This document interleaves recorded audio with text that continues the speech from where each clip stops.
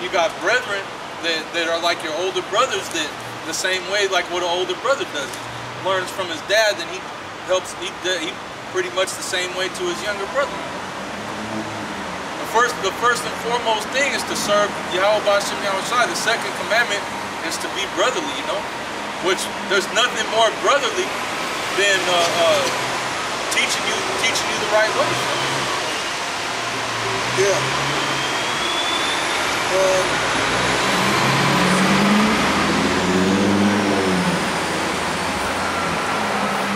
This is Philemon chapter 1, verse 8. Wherefore, though I might be much bold in the Mashiach to enjoin thee that which is convenient, yet for love's sake I rather beseech thee, being such a one as Paul the aged, and now also a prisoner of Yahushua Mashiach, I beseech thee for my son, Onesimus, whom I have begotten in my bonds. Whom I have begotten in my bonds, man. Alright? He said, my son. And that's super spiritual, man. He's not talking about his actual son, like his seed. He's talking about his spiritual son, man. He said, whom I have begotten in my bonds, not whom I have begotten out of my loins. So that's how you know it was referring to him being a spiritual son. Okay, you got more on that if you know what this. This Ecclesiasticus 44:1. Let us now praise famous men and our fathers that begat us. The Lord hath wrought great glory by them through his great power from the beginning.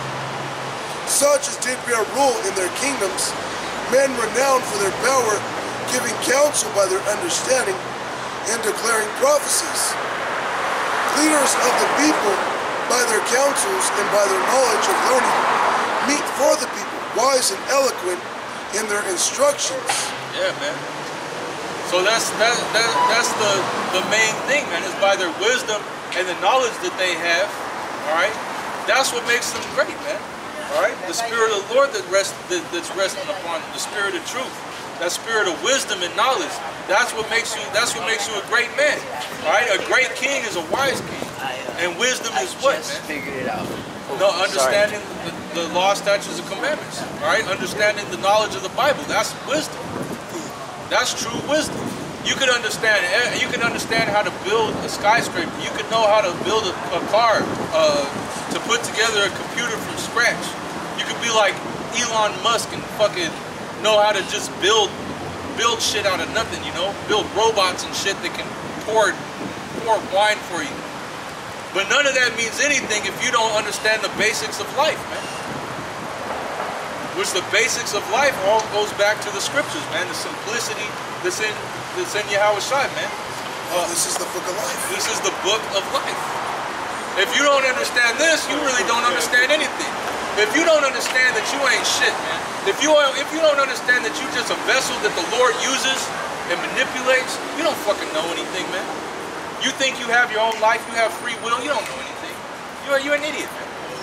Yeah, going back to wisdom. All right, I don't know if you have anything else you want to close with this. Yeah. This is wisdom, Isaiah chapter 33, verse 6.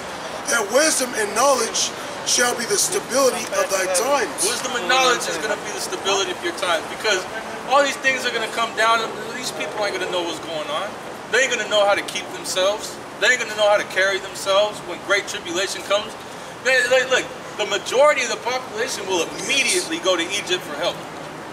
The majority of the population are immediately going to run to the microchip when the economy collapses, man. Only a few people are going to abstain from that, you know? And that's where the angels are going to be sifting and weeding people out. They're just like, that's super sifting season. That's when the Lord brings judgment upon the earth. That's when people are just going to be getting deleted, delete.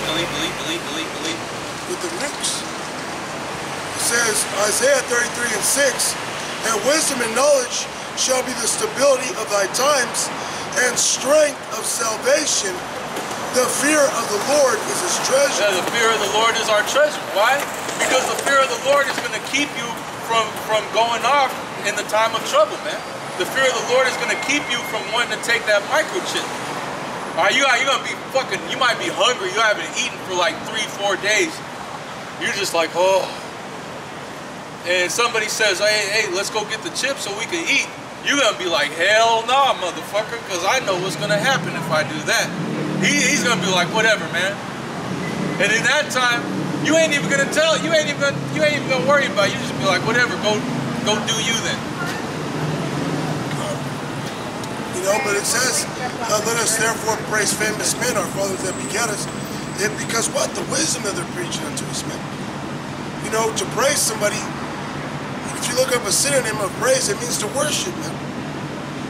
So you know by you praising them, by saying, oh, these men are great men. That in itself is worship.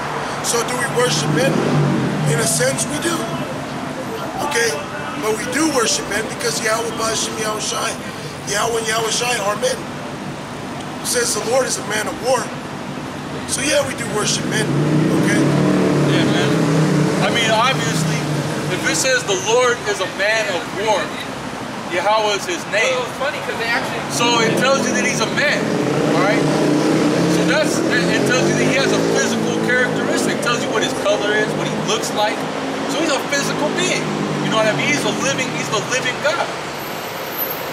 A spiritual being, you know, but he has a physical appearance. Yeah, he has a physical appearance, man. He's a living being, man. You know what I mean? So there's a reason why it tells you that the Word was made flesh. There's a reason that he came in the flesh.